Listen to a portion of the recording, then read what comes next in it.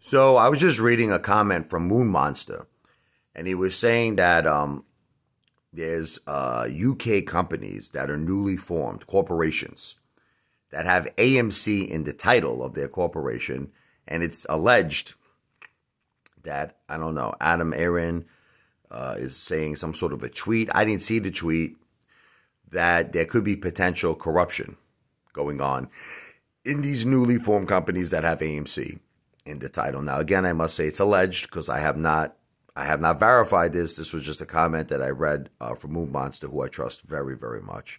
But still, I have to say alleged. And I mean, it wouldn't surprise me.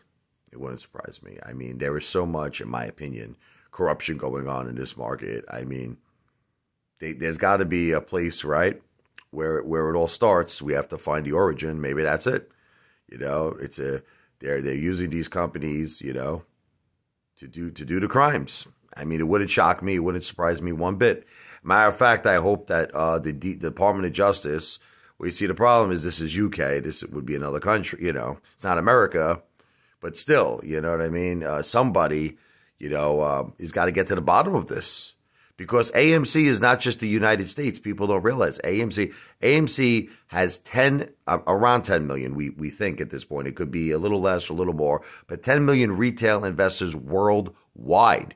AMC is worldwide, and in terms of the retail investors that own AMC, it is worldwide, and it is not just limited to America. And you know, maybe that's another thing that they might be doing. You know, is trying to limit exposure in America.